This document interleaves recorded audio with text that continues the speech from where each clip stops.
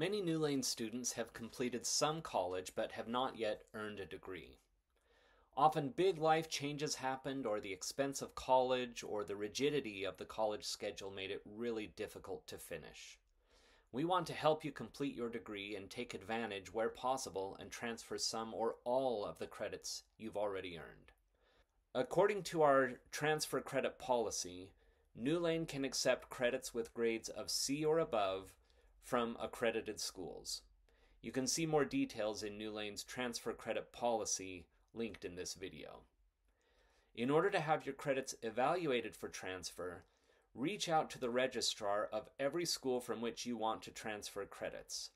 Most schools make it easy to contact the registrar, and if it isn't immediately obvious on the homepage of your former school, a simple search for registrar will usually get you to the right office. Request that the registrar sends your official transcripts to the address shown here. Once Newlane receives your official transcript, we usually can send you the evaluation within 1 week. And the transfer credit evaluation will show the number of transfer credits accepted toward your Newlane degree. It will also detail which general education categories you've satisfied or partially satisfied with your transfer credits. Sometimes students will feel embarrassed because their grades weren't as good as they had hoped, and they might fear that poor grades are a bad reflection on them.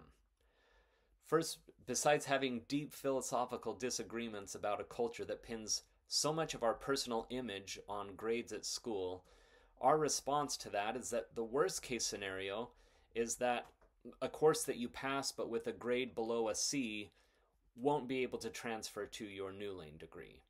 But again, we're more critical of cultures where poor grades feel like a personal failure with no offer to help students master what they should have mastered in the course. So aside from the transfer credits, we hope you'll appreciate our efforts and approach to align passing courses much better with mastering the course goals and objectives.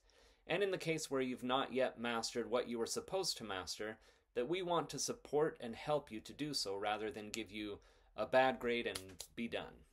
Once your transfer credit evaluation is complete, those credits are immediately applied to your degree.